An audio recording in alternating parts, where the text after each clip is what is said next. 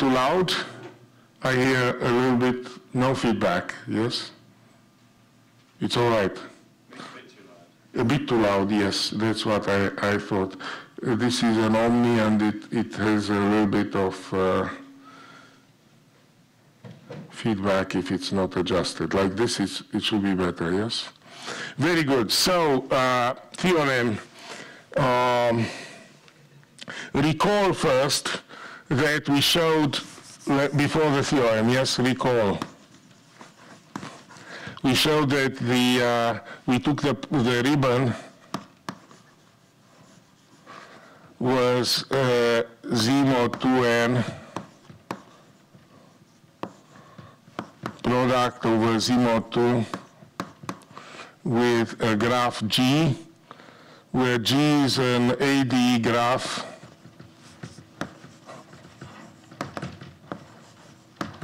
of coxeta n. The norm of the Laplacian of G was quantum 2 at the nth root of unity 2 cosine of pi over n. And we took the fusion from I alpha. These were the numbers that you saw in the graph before, and they were the image of the AN graph, and so they are a multiplication table, and they started with a 1 and then a 1, 1 to the neighbors. That's important. And then they continued. Yes? And right above this, there was so if we look on the whole ribbon, it continued periodically with, so this was a 1, 1, 1, and then some other things. Then there was 0, the next row, and then there was a negative 1 here. And negative 1, negative 1. This will be important today. So this is the whole row is 0, and okay, so this row is I, yes? And then we took fusion of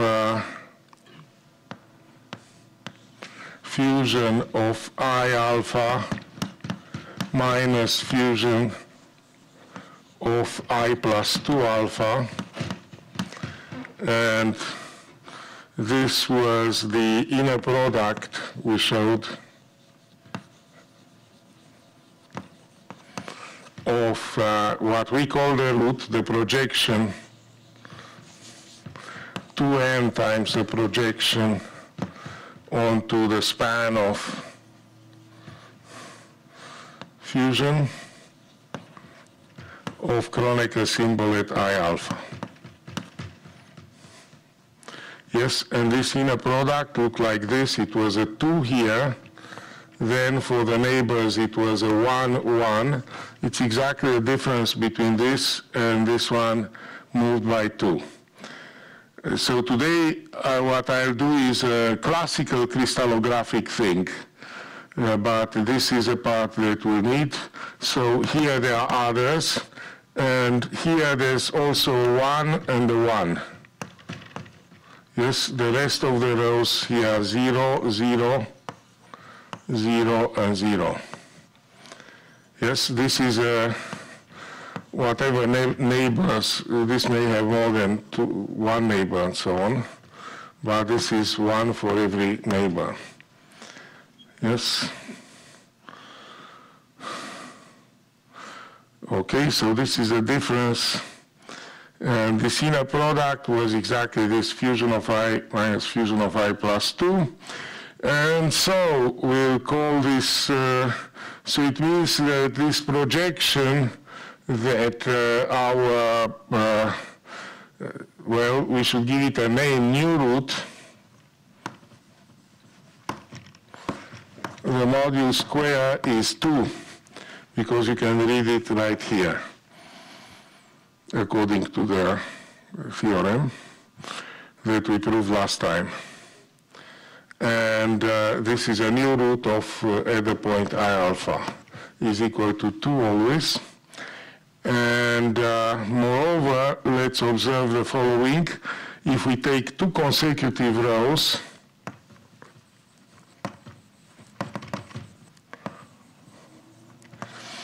then let's say we have E6 now, just for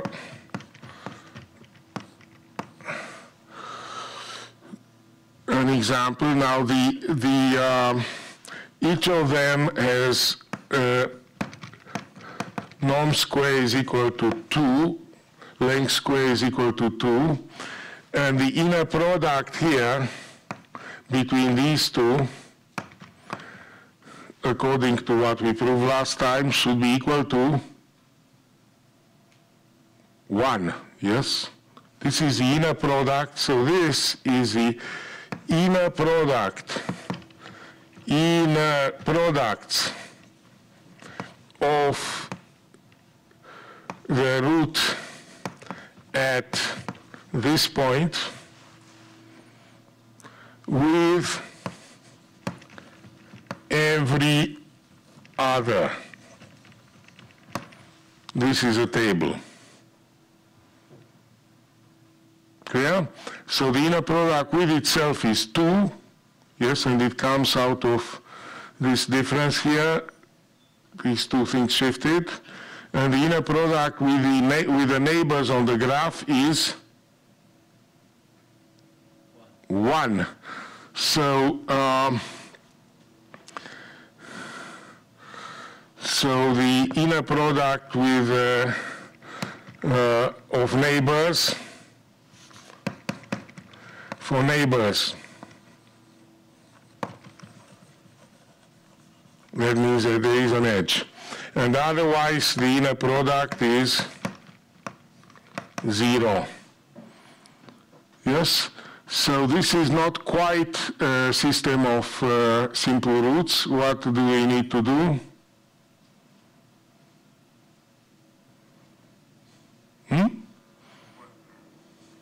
Yeah. So now, all the normality, everything is fine, except that the inner product for an edge is 1, yes? We need to take it to be negative 1, yes? So we do this by taking the negative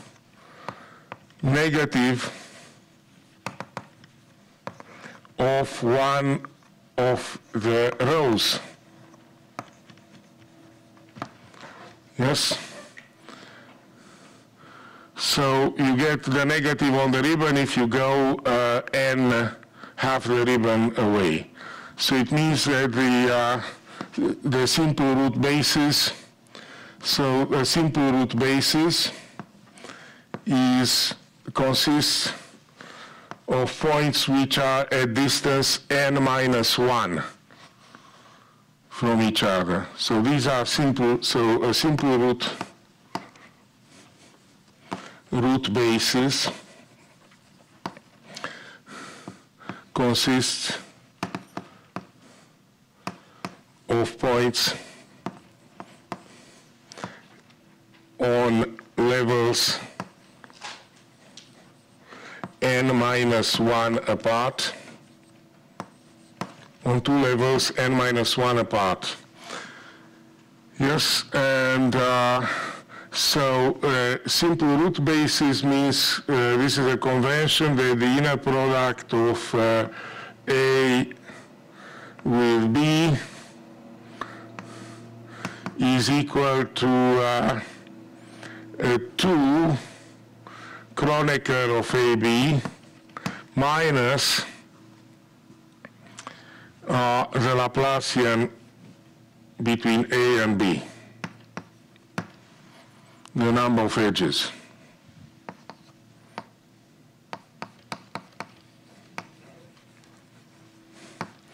Since the inner product was positive definite, we projected on a Euclidean space. It means what in terms of operator theory? It means that this 2 times the identity minus delta is positive definite, yes? So the matrix 2 minus delta is positive definite.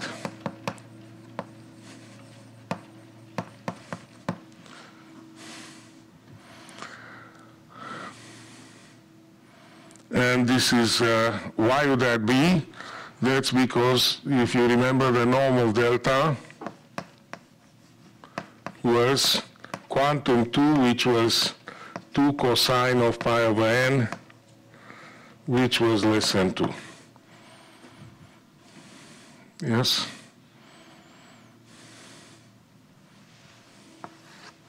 So now we're going to prove that this, so we have this way the simple roots. We should also show the dual before we go into the theorem. The dual is very important. The idea, once again, the idea was of Weil's program was that the weights are, or give eigenvalues as in a product with a weight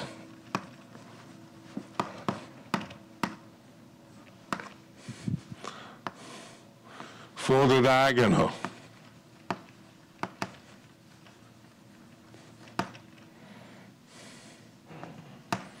of our matrix. So roots are the eigenvalues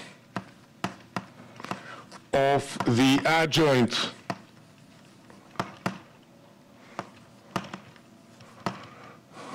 representation, that is the algebra acting on itself.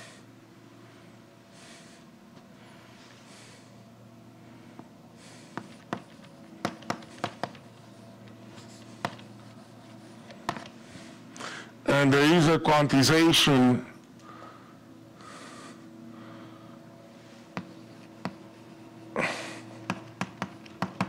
which is the inner product between any weight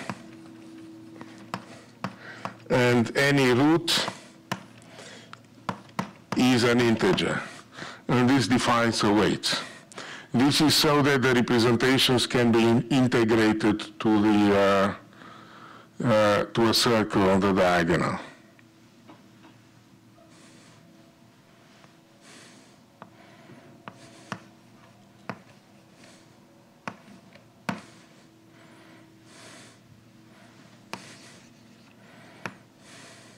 For the differential rep to be integrated.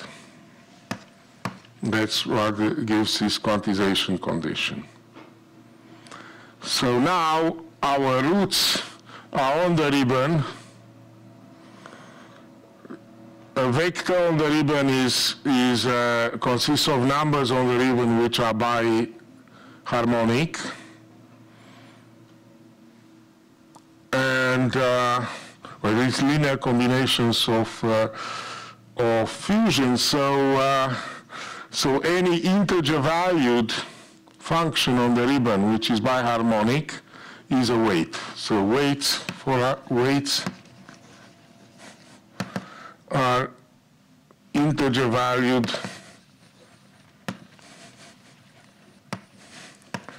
biharmonic functions on the ribbon.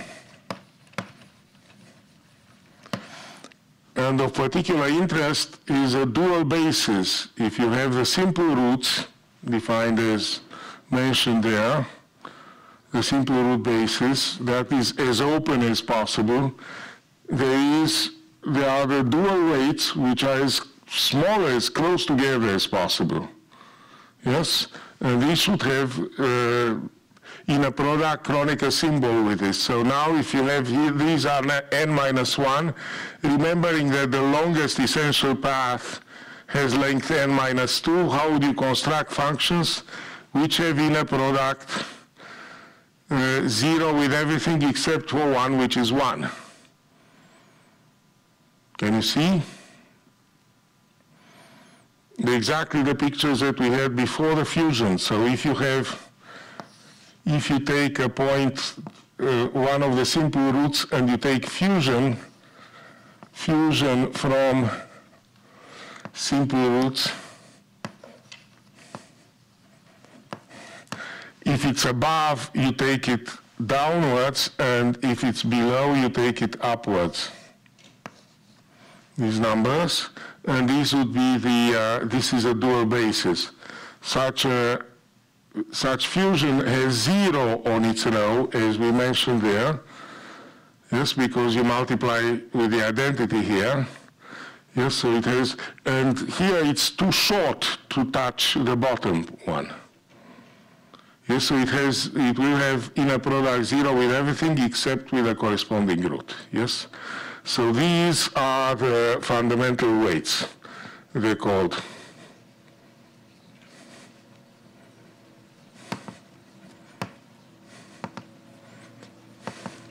The nice part is that we'll have these fundamental weights, such fundamental weights in the higher case as well, which will start very soon, the higher case. Okay, so these are the weights. And now, let me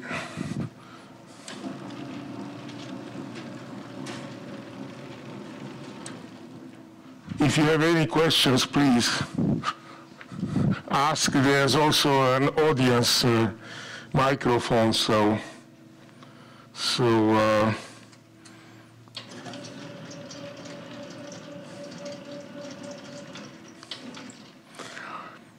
okay, but okay, one more observation now.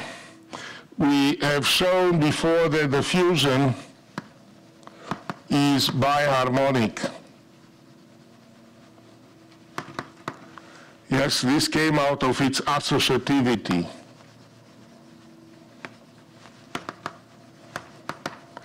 Namely, we took hom from sigma I tensor sigma 1 tensor alpha to beta. Yes, and if we paired it like this, we got the neighbors of I. And if we paired it like that, we get the neighbors of alpha on the graph. Remember, that's how you define the graph. The graph was a Cayley graph. So this is really a product of Cayley graphs, and because of this is biharmonic. So you see, this biharmonic property is absolutely fundamental. It comes out of the fact that we deal with tensor products. Yes, now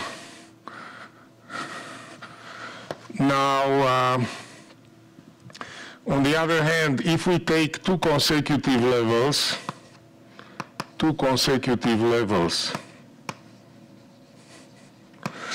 then we can start fusion from a point on the lower level, alpha, downwards, fusion. And this would have 0 up, and on this level. So we can get, so there exists a biharmonic function which has zeros everywhere and a 1 at some point alpha. And now we can start also downwards. We could proceed also in other ways, but you can start from this row with a 1 here. It may have things on the second row, but those you can erase with what you did at the first step. So the conclusion is that for any point on the two consecutive levels.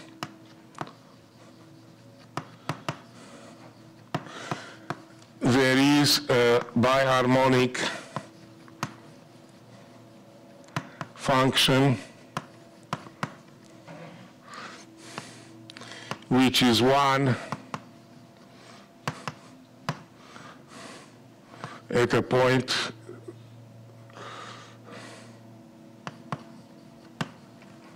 and 0 elsewhere.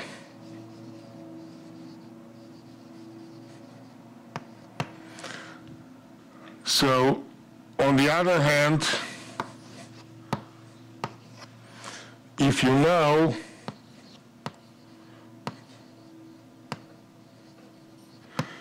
know two consecutive levels,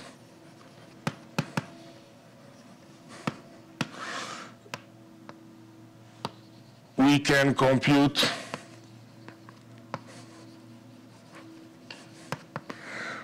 all others inductively by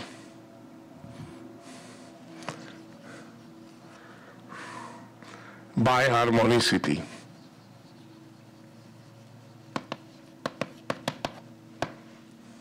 Two consecutive levels of a biharmonic function.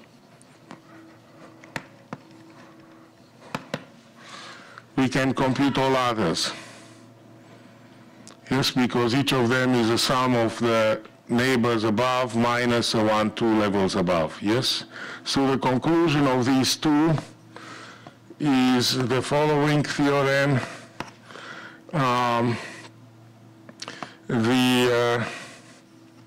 The biharmonic functions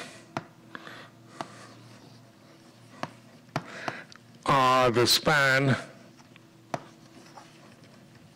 of fusion and have dimension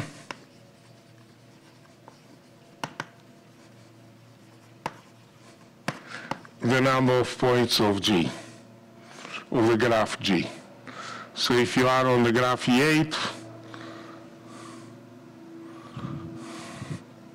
so in particular what we found there in the first part was a basis, which is exactly a simple basis from the usual texts in Lie group theory. And now let's start the proof fast. Any questions here? So we found this way the dimension and we have found the generators. So here's now the proof theorem.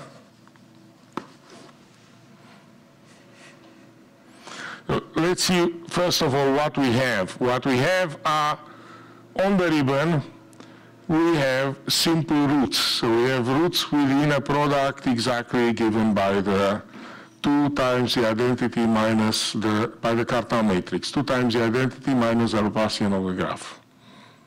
Yes? And we want to show that all of the others are obtained from these by reflection. The only thing we know really is the norm of every root that we constructed. So let's call them roots, but rather than new roots or something like this. So the theorem is the following now.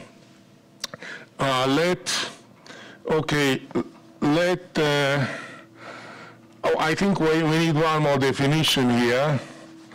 The root lattice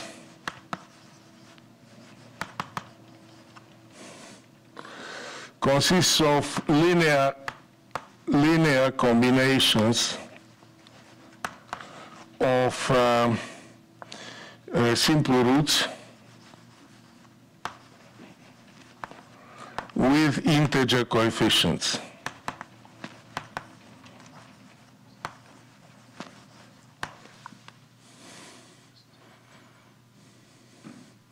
Okay, and now theorem.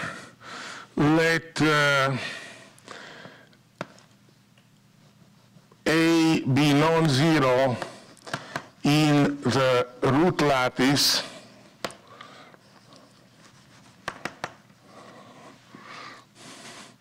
have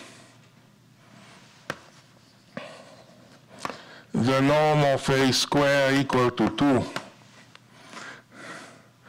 Oh, be in the root lattice, sorry. I need a stronger, slightly stronger version of this.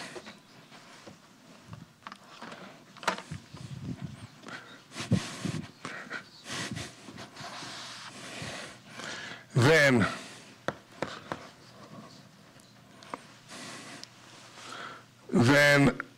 the norm of a square is bigger than or equal to 2, and if the norm of a is equal to 2, norm of a square is equal to 2, then a can be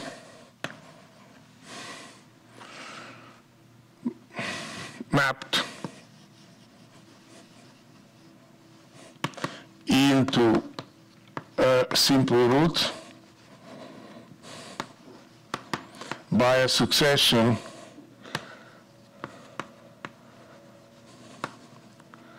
of simple root reflections.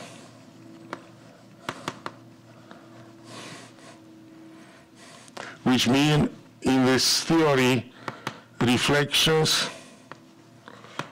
in the hyperplane orthogonal to the root. The simple root. So this is our main theorem. Once we do that, it would follow immediately that since our roots have length square root of 2, yes, that they can be brought into a simple roots by simple root reflections. Yes, and let's start. Think fast. So, okay. So first of all, let's observe the following. Assume that the a square is equal to 2, then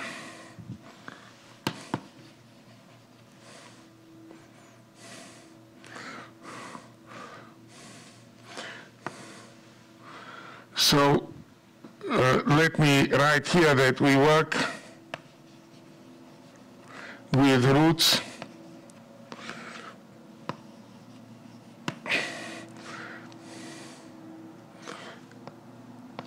as expressed in the basis of simple roots. That's the idea. Okay. Assume that a square is equal to 2, then the coefficients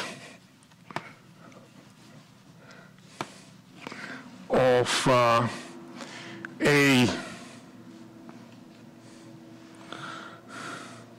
in a simple basis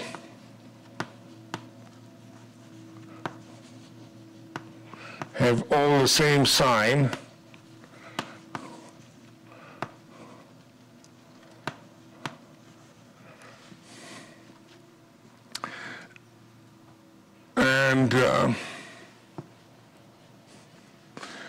and the spot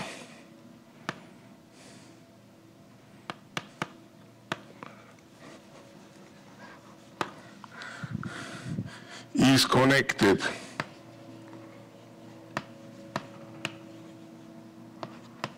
on the graph G. So, for instance, a typical root for the AN case would be something like 1, 1, 1, 0, 0, 0. Or so. You cannot have a change of sign. So proof if the support is not connected. By that we mean that it's interrupted by a zero.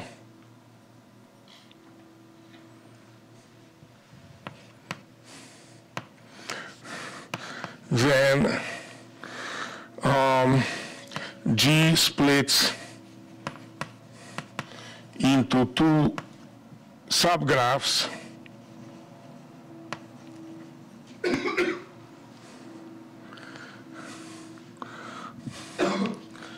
and the norm of A is 2, square is 2 on each component. And that's a contradiction. Similarly, if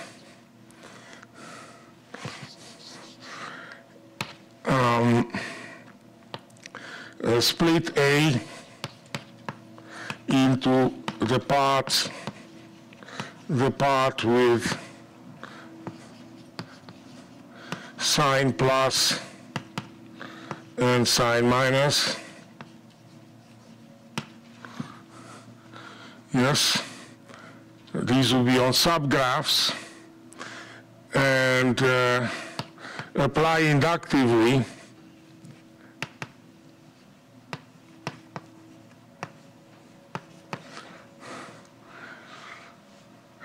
the theorem on each, this part of the theorem on each, and note that the inner product of two neighbors, x, y, these are points, simple roots, neighbors, simple roots. This is -1, x, y. So it means that if you split here into the positive ones, the negative ones, then the norm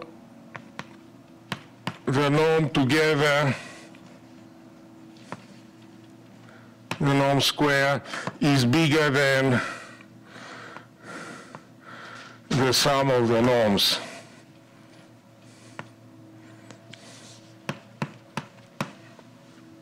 Of the components. That's because the inner product between two here is negative. Yes, between two neighbors. So, okay. Now let's continue. Yeah. Just a second. Yes.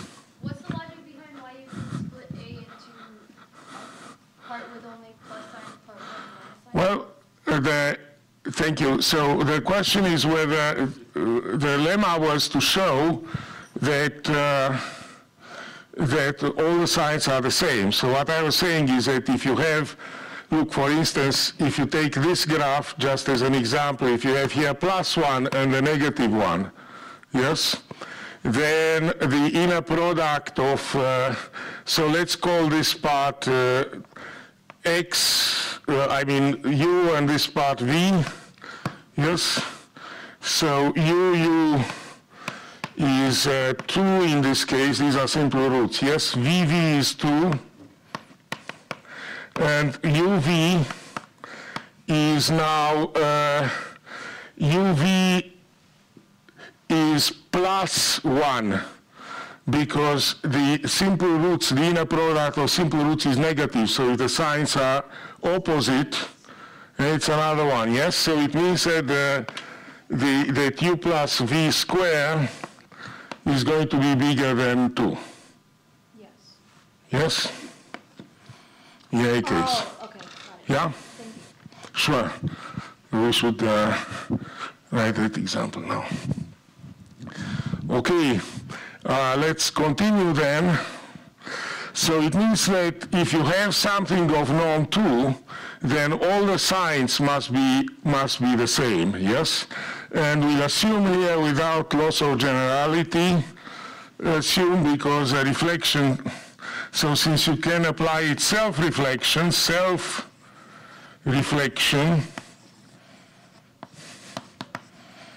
which psychiatrists tell us is a very good thing, self-reflection should map a root into its negative. So with this, we can assume that all coefficients are positive, are non-negative. Yes, for our root. And then, okay. So now we look at what a reflection does. So we are at a node of our graph.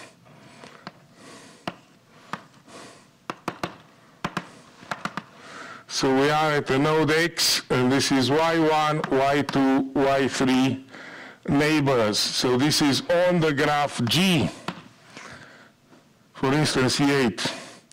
Yes? So X is a simple root, and Y1, Y2, and so on are neighbors. And now the inner product of X with Yi is -1. Yes, so graphically this would be X, and this is Yi. Yes? And now if we make the reflection, so the reflection into X, let's put it in full, reflection into X of Yi is equal to what? It's Yi plus X, yes? Is that clear? The angle here is 120 for simple roots. Yes, a reflection is a reflection in the hyperplane orthogonal to X. Yes, so the reflection of Yi is Yi plus X. And of course the reflection into X of X is -X. Yes? So, if we have now coefficients for our A, for our root lattice point,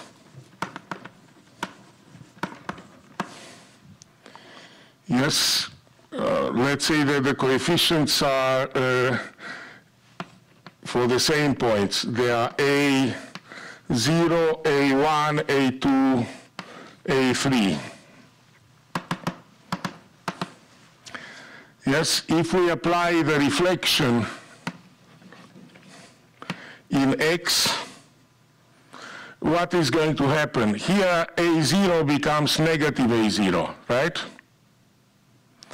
And because each A1 would contribute, you see the coefficient in Y of Y remains the same, it's still 1, yes? So the only contribution of this is that Y contributes with a 1 to X. Yes? So the reflection, so if this is A, the reflection of X into A will have the following coefficients here. The same A2, A1, A3, and here it will be -A0 plus A1 plus A2 plus A3. This is with the dots here, depending on how many neighbors there are. Yes? So it's negative the value minus itself plus sum of neighbors.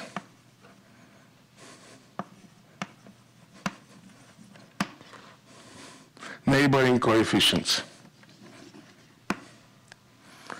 Yes? So now what we want to show is that at least one of these reflections will lower a coefficient, will make the coefficient smaller. Because then by induction we can apply reflections till there's only one coefficient which will have to be 1. Yes, so find, so lemma, there exists a reflection which lowers a coefficient strictly.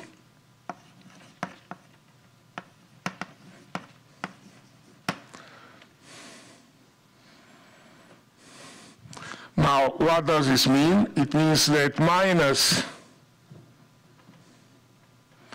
A0 plus A1 plus A2 plus, yes, is equal to, is strictly less than A0, yes, or that A1 plus A2 plus is less than 2A0. No.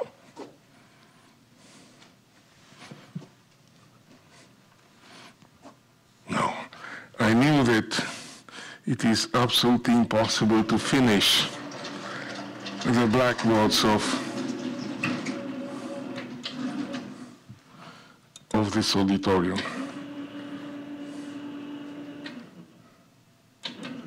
Okay, so proof, if not, for every coefficient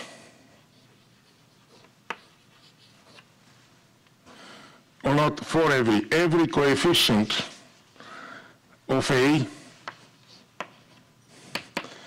is, for every coefficient of A, the sum of neighbors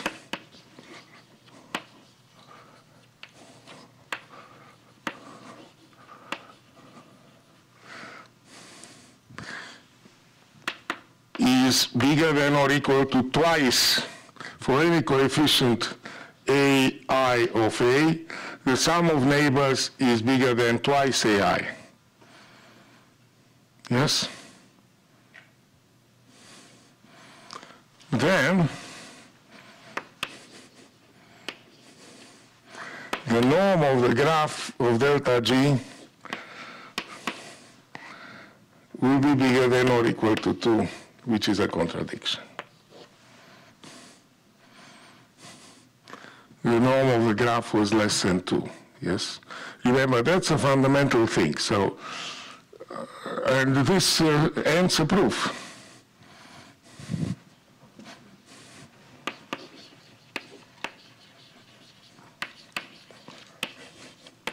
The proof, as we reflect, as we keep lowering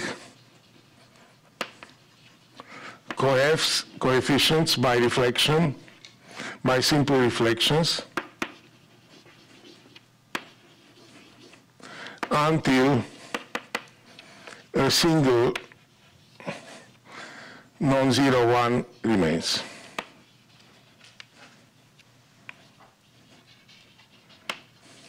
And of course, that one must be 1.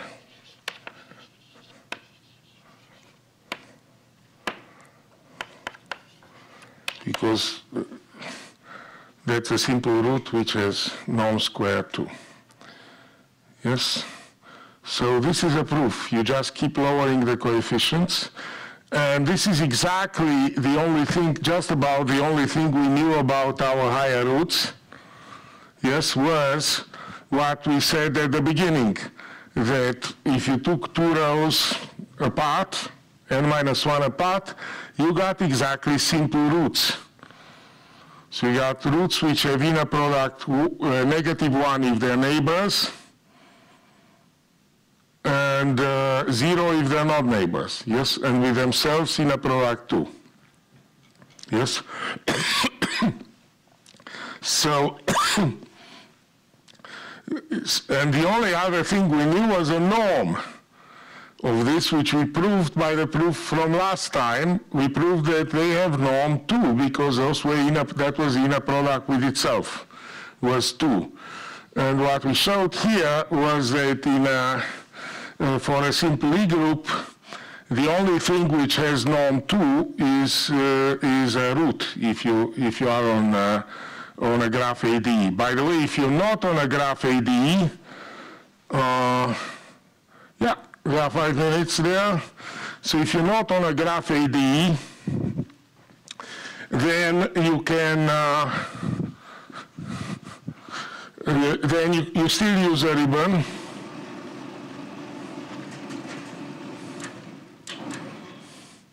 So I use the ribbon for instance, so you know that the graph D4, which is, by the way, exactly this. These are the roots of type D4, yes, with 1 at infinity. What you see here, you don't see the origin. So this is a sphere S3, and what you see are the tips of the roots on the sphere S3. The sphere S3 is projected stereographically onto R3, yes?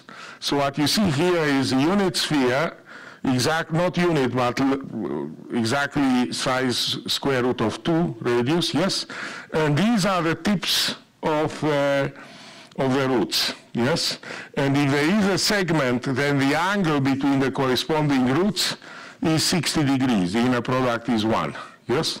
And if you have 2 segments, like from here, the angle is 120, so it's minus. If you have 3 segments, it's a negative of the root. And if they're not on the same circle, then they're orthogonal. Yes? But now the graph D4 projects this way onto the graph. I think this was known to James, who made once this picture. This projects into something smaller on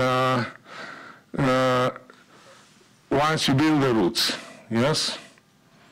So now the graph G2 looks like this. You have, these are the usual roots of A2, they're at 60 degrees, and you add the the middle of the triangles. Yes, so this is a system G2, and the simple roots would be, for instance, this one, and this one. Yes, they're as open as possible. Yes? And these are the weights. Now here I should give you one thing which would, in case you work with them, this is called a core root, and it's 3 times bigger because of that factor 3 from projection. Yes? So the core root is bigger, and the inner product of, these are the fundamental weights, the inner product of the fundamental weights with the core roots are 1 or 0, not with the roots. Yes? And now here's how you find them on the ribbon, both roots and core roots. If you start essential paths, so you simply use essential paths, I mean biharmonic functions, which are constant on the 3 legs. Yes? And for instance, one of these is 1, 1, 1, 1, 2, 1, 1, 1, 1, remember this one, yes? This one works for G2, so for G2 you make a ribbon like this, maybe you add them up, depends on your convention, and you're going to have here 1, 3, 2, 3, 1, yes? And the other one, you start things from here, and then 0. So the other one, you start from this 1, 1, 1 here, and you're going to have 3, and so on. Yes? So as long as you take the same values, is the same, and look what happens on this ribbon. This 3 is equal to 1 plus 2. Do you see the biharmonicity here? 3 is equal to 1 plus 2, but 3 plus 3 is 3 times this, yes? So in one direction you have to multiply the sum by 3, yes? By exactly that factor root co-root. This factor you find it in the Cartan matrix, but it's so this is we have not restricted the generality at all with a ribbon. We can do both the ADEs and the others. Any questions? So now what we have shown is that yes, go ahead. You need to let that warm up. Well, now you construct the simple roots in your ribbon. Yeah. And then you construct the root lattice using the positive sum, using the just sum of integers. Yes. And then you use a non-trivial fact to show your biharmonic functions are the root system. That means to construct those roots using biharmonic functions. It's still non-trivial, but it's indicated in the example you given at the beginning. It's the E8 example. Essentially, that's because the two consecutive level. Right. For two consecutive levels, the number appeared in two levels are all positive integers. Yeah. And actually, you use that fact, and that fact so far is proved by example. Which one? That the numbers in two consecutive levels are positive numbers. No. I took the very specific one. I took one level from which we started the fusion. The fusion is exactly. No, you don't really want to construct all the roots as sums. You really want to construct all the roots as biharmonic functions. But we have taken them. They were biharmonic functions. So our roots. Look what they were. So we had here the simple roots, simple, and our roots had a 2 somewhere, yes, the inner product with itself, and had here all kinds of inner products with the others, with the simple roots, yes? And the statement is that these have norm 2, and since these are a basis, yes, we get here the coefficients in this basis. Yes, you have positivity for those coefficients. And no, the rest was proved in the crystallographic case, just working with simple roots. If you have a system of simple roots, so these were clearly in the root lattice because there were linear combinations of simple roots with integer coefficients. Also, it's not correct to compute the inner product with simple roots. You need to compute the inner product with the due. So you need to take 2 consecutive levels.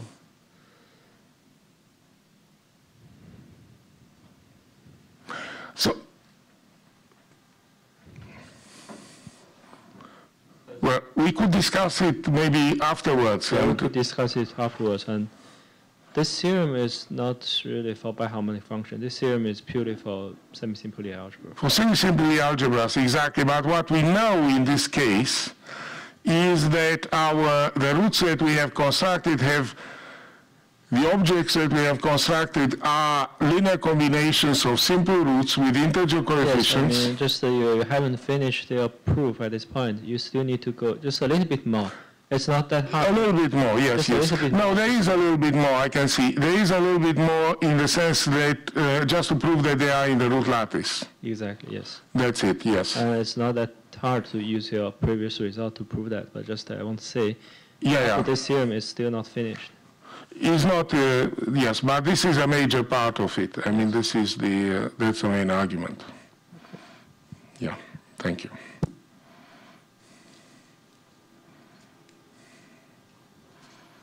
Very good. Yeah, so the thing that we'll have to, there is indeed an observation. What one has to show carefully is that the roots that we have built as projections, yes, they are sums with integer coefficients of of those simple roots. Yes, that's a thing. Yes, so, okay.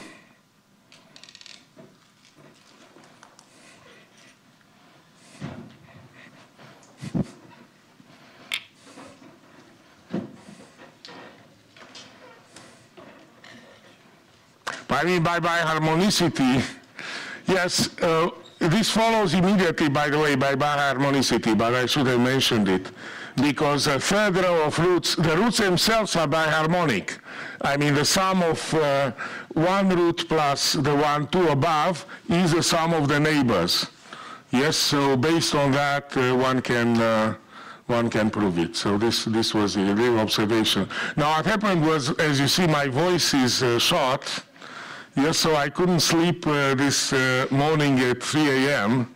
So I made up this proof basically in my sleep almost. So in one sleep, there are some things which look obvious, like the sum, which needed one more sentence there. But by and large it worked. The problem with things that you make in your sleep, which I do not recommend, is that they may only work in your sleep. So, which could be a problem. Okay. We stop here. So anyway, we have now that our ribbon is exactly the root system as constructed in the classical books.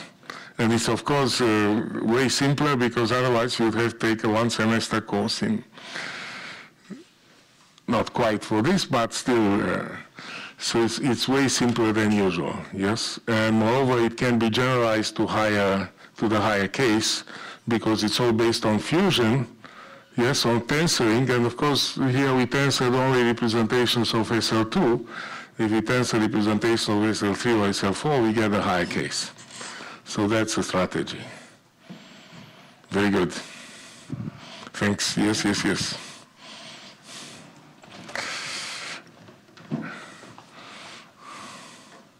Yeah, so that's a proof. So the proof is that the roots themselves are biharmonic.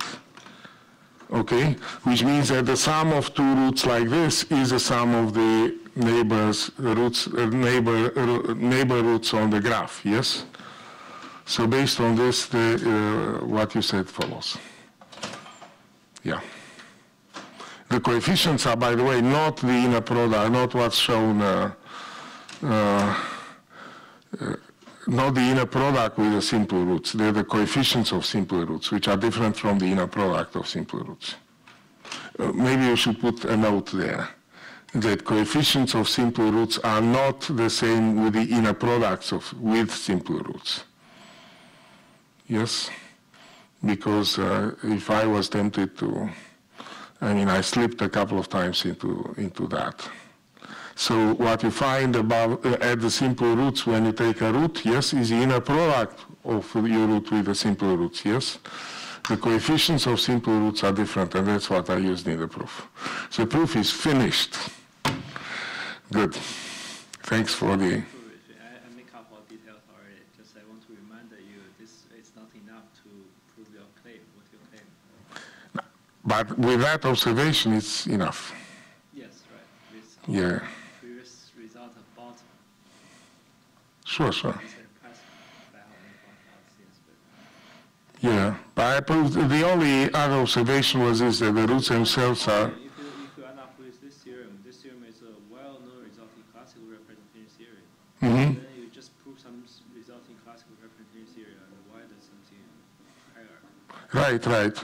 I have no idea, because I never learned the classical representation theory. It seemed to me that this thing should be known, so... But your proof actually is very beautiful. This is not the proof I know before. Oh, then it happened because I made it up at 3 a.m. So, well, this proof also has some minor mistake, but not big deal. Just, yeah. You cannot say, assuming a square, a norm, like the norm of a square is 2. You should say, we take a whose norm is minimum. Yeah. And then finally you will say, Well, with this one, no, if it's right. But here, no, that's if you want to make the theorem self-standing, I understand. I had in mind a very clear case because these roots had norm too, so no, that's why. At beginning you pick up V, you pick up yeah. Because you don't know the smallest number is 2. Right. You really say at the beginning, assuming a norm square is some number, say, n. Yeah. Then finally you show if n is smallest positive number, then a must be the simple root. And then at the same time, you proved n is 2. Yeah, the main thing here was this reflection that lowers the coefficients. Now, once you do that, you bring it to a simple root. So it is whatever norm. I mean, you didn't really. I don't think you even right. The minimal is good because you didn't really use the fact that it's 2. Yes, the proof is correct. Yes. No, but I mean, I didn't have the luxury. You know, by the time I woke up, I was tired. So. That last night, and that was minus. It's not last night. It's this morning. Yes. So that was the thing. But as a result, I mean, I was afraid that I would not be able to stand up with Gowers. But I should be okay with your coffees. So I didn't have any coffee either. So. Okay, thank you. We're done. So.